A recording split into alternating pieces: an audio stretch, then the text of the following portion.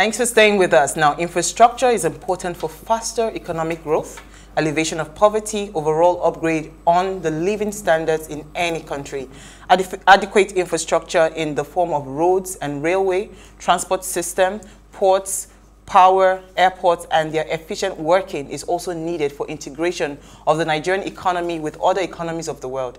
A distinct feature of infrastructure is that whilst the demand-supply gap in some sectors in Nigeria can be met by importing those missing components, the deficiency of the infrastructure cannot be made up through imports. Babatunde Raji Fashola SAN is a Nigerian lawyer and politician who is currently the Federal Minister of Works and Housing. He served 2 terms as Governor of Lagos State. In 2015, he was appointed by President Muhammadu Buhari to be the Minister of Power, Works and Housing. Having served that tenure, he then was reappointed Minister of Works and Housing. Now remember, you can join this conversation. Tweet at us at +TV Africa or at Ways Your Africa 1 with the hashtag Ways, or you send us an SMS or WhatsApp to 081-803-84663.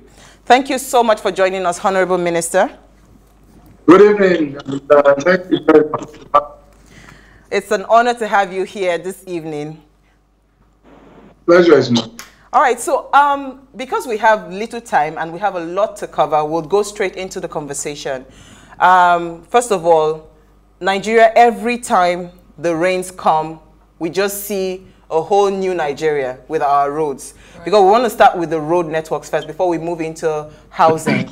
So what has been the major challenge, dealing with the infrastructure, especially the road infrastructure in Nigeria? Okay, thank you. I think the first place to start is that during the rainy season that we are now is mixed blessings.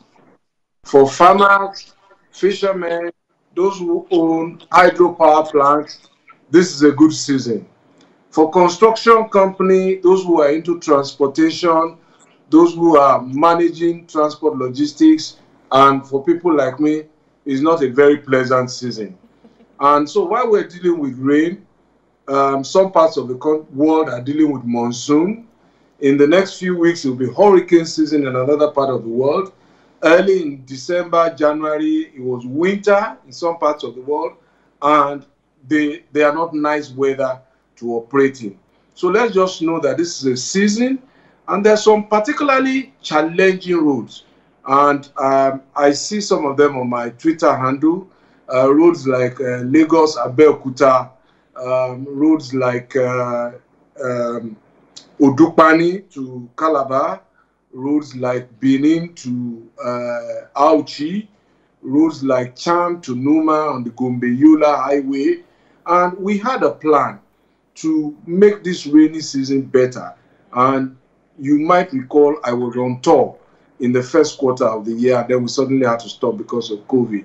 But here we are. The problem with all those roads, and Lagos Badagry, I must mention, we have contracts on all those roads as I speak. But the problem now is the gap between the resources to fund them. So contractor sees the budget, 1 billion, he does 1 billion work, he stops. So some of those roads now are now going into the Sukuk. We've raised, I think, 162 billion from the Sukuk. We'll see how much we get, and we'll see how that helps to manage the rainy season. But beyond the rainy season is that we need resources to complete those roads. Let me also say that those are some of the roads that are in the eye of the storm because they're a problem at this moment. Of course, there are other roads that are being completed, still going on, and there's improvement. So I like the way you frame the subject, tomorrow, the future of infrastructure, and I think that Nigeria's infrastructure looks bright. You will see that the government is borrowing a lot of money or some amount of money, and that is raising concern in the public. Yeah. The concerns are legitimate, but again, it's a choice between a rock and a hard place. If you have to fix that infrastructure and you don't have the resources, you borrow, invest, and tomorrow will be better because, as you said in your opening statement, infrastructure just makes the quality of life better. Absolutely. Business is more efficient, everything is more efficient. Let me close my opening, therefore, by saying that I'm not the only minister responsible for Nigeria's infrastructure. Rotimi Amechi is responsible for rail. Hadi Sirika is responsible for aviation. Pantami is responsible for the broadband. There is a broadband plan so that you and I can talk more efficiently and effectively and do other things, healthcare support, education support. So we're rolling out close to 80,000 kilometers of broadband. So there is work in progress. So the future I see is a better future when all of this starts to work. But it is now being attended to, and that is very important. We neglected this for a while. This didn't happen under the Buhari administration. But what is different under the Buhari administration is that there's a focused commitment to investing in infrastructure. Absolutely. Every time you talk to President Buhari, he says to us, he says, look, ministers, if we solve infrastructure, Nigeria will get on with their lives. And I agree with him entirely. So that commitment is there. Absolutely. All right, so I have seen, Honorable Minister, sir, I have seen a video of the work that has been going on, Kano Medjugorje Road, Enugu-Oka Road, even through to Onitsha and a couple of others. However, I do have a particular concern, which a lot of fellow Nigerians would agree with me, that it's as if we wait for the roads to get completely dilapidated such that there are accidents and even people get to the level of cursing out the government, which is bad, but a lot of Nigerians do it before any attention is given to the roads. Why is that exactly? Why is there such a long delay before action is taken on our roads? The answers lie in a clear understanding of Nigeria's history. Now, when I was a teenager in the 70s, there was a massive commitment to infrastructure. Third Mainland was being built. Lagos Ibadan was being built at that time. The Tinkan Island port was being built at the time. At least that's as far as those of us in Lagos saw. Lagos Badagry was built when I was a teenager. So after that period, things just slowed down. And we went into the political era of 1993. We spent 6 years fighting political battles for the restoration of democracy, which development took place at that time. But during that period, many more people were being born, many businesses were opening. So it's all come back to haunt us. I remember in 2005, Nigeria had saved some substantial amount of money, but we were also owing external creditors. So our question then was, our challenge was, do we pay creditors or do we fix the infrastructure? We opted to pay creditors $12 billion. Let me repeat that. We opted to pay creditors $12 billion. If we had put that money in our infrastructure at the time, we'll be telling a different story. It was around that 2005 that Dubai was building all of his now famous infrastructure. So, but you now have a president who says, I don't really lose sleep about what it costs. We need to do this now. Otherwise, it's going to get more expensive. So if we borrow now, our economy will get better, productivity will improve, our competitiveness will be better, and as our economy grows, we can pay the debt back. But we paid debt at the time, we borrowed again, but we didn't invest. So, and if you followed what we did last week on a webinar, we are now planning road management. Well, we launched what we call Highway Development Management Interface. The acronym is HDMI. So we're starting with 10 roads first, 2,000 plus kilometers, getting people to form joint ventures to manage the road. So you have a construction company, provide rest houses, do some tolling where it is possible, where there's an alternative route, do rest houses like you see all over the world. If you drive for 3-4 hours, you rest, you check your tires, you fill up your car, you eat, you refresh, do cleaning, signage, lighting, and ambulance services. So we've started that. So you will see the kind of maintenance that you were talking about in the fullness of time. What is important for me is not whether it is finished in the Buhari era. It is that Nigerians must now say, this commitment must never stop. It doesn't matter who becomes president. That's the continuity, yeah. Yeah. Okay, and Honorable Minister, when this topic was sent to me, the first thing I did was I did a kind of research into the Western world. What are they doing that is working? And I stumbled on Singapore. the kind of approach they use in Singapore is to involve private companies that work for their taxes. So what they do is they import, I think I will have that model in Nigeria. So my question is, why have private companies not taken advantage of this? And what they do particularly is that instead of paying taxes, private companies work, they use that money, they utilize it towards public infrastructure, and they don't end up paying taxes. And I know there's something like that, was in 2019, it's called the Refurbishment Investment Tax Credit Scheme, which was an executive order for 10 years. So I'm surprised why, because if we're talking of funding, this is how part of how the government can unbundle. So why have the private companies in Nigeria not taken advantage of this? Or is it just that they are not aware of it? Okay, let me try and answer that question. You see, when you are comparing Nigeria to other countries, please try and compare apples and apples. Singapore is a nation state. In 2 hours, I can tour the whole of Singapore. I can drive from Singapore's entry point to its end in 2 hours. Drive. It's a nation state, it's a very small state, the small island.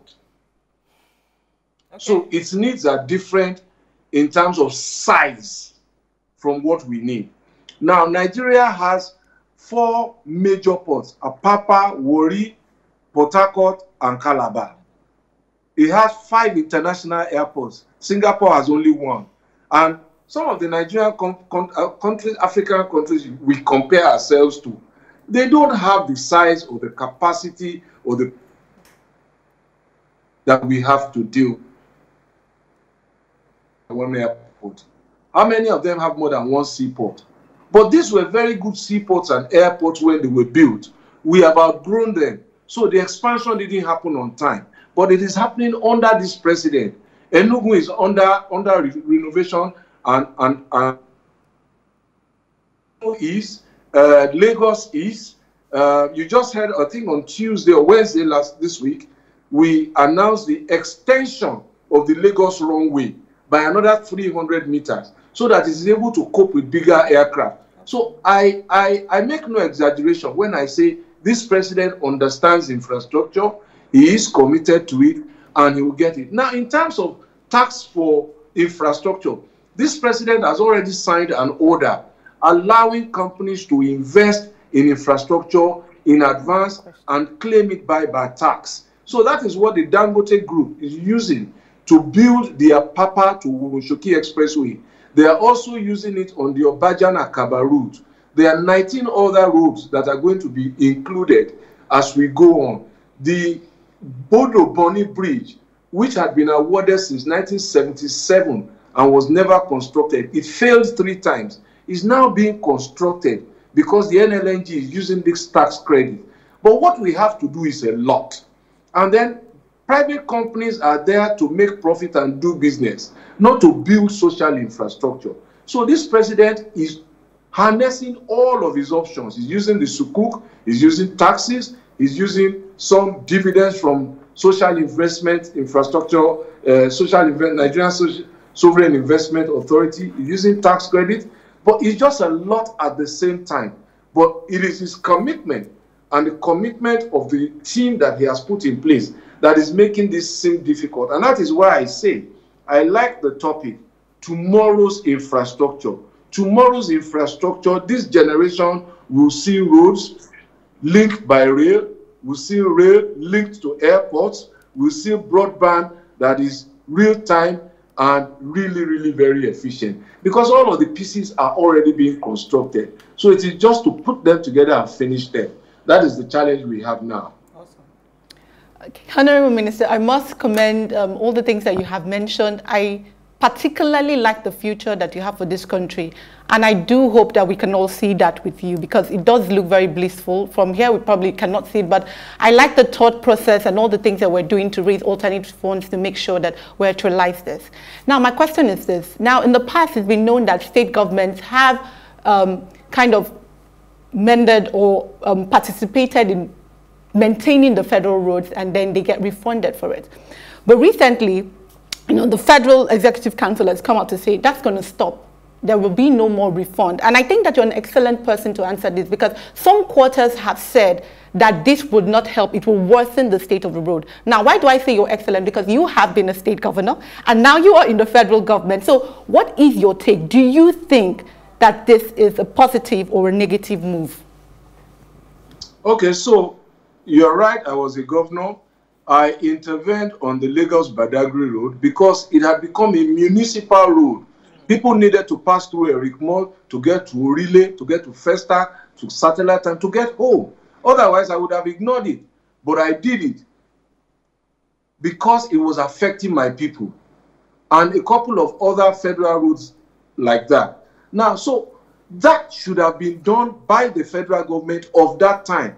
And this is part of the historical side that I related earlier. So this kind of problems occurred in all the other states. So the state governors did it. The federal government at that time chose to take $12 billion and go and pay foreigners instead of investing it at home. So this president inherited all that and the debt. Now that is part of the debt we are borrowing money to now pay. So people must understand when we are discussing, oh, this government is borrowing. This president said, I will pay all the debts that my predecessors incurred through the states who intervened in the roads. But after paying the debt, please leave my road alone. Go and do your own route. Because there is 200,000 kilometers of road network nationwide. Federal government owns about 35,000 of that network. Yeah. The remaining of the 200,000, if you take 35,000 out, belongs to the states and the local government. Have they finished their own routes? Certainly not. But many of them intervened in roads that were critical. So the federal government now says, the president says, I will pay what I owe, but don't touch my roads again. You go and do your road, I will do my road. Your roads will link to my highway, and Nigeria should be in a better place. Okay, so Honorable Mr. I love that you kept emphasizing in your conversation that what's it called? You like the future, the topic, the future, and that's what we truly want to concentrate on. So I will be wondering that if everything were to be in place, you know, do we see a future where our politicians will stop campaigning with roads and building of roads and building of what's it called? But I think we'll go on a short break. When we come back, we'll still have the Honorable Minister with us. Please stay with us. We'll be right back.